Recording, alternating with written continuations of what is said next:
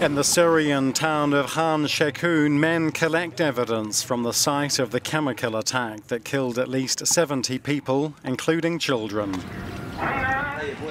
This as Damascus again denies it was behind the attack, despite being blamed by Western countries, including the US. The Syrian foreign minister commented on Russia's idea of an inquiry. There are a number of questions relating to the formation of such a commission, he says. We need to ensure it's not politicized, it's neutral with broad representation. And it should start its work from Damascus, not from Turkey, he says. The UN says it hopes the shock over the attack will lead to more peace efforts. I hope that this is a watershed moment. I hope.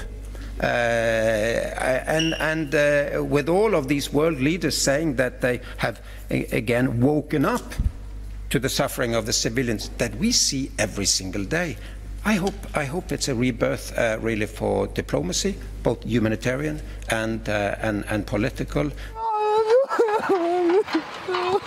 Russia and Syria have suggested there was a leak at a depot where rebel groups were storing chemical weapons, but that's been rejected by Western countries.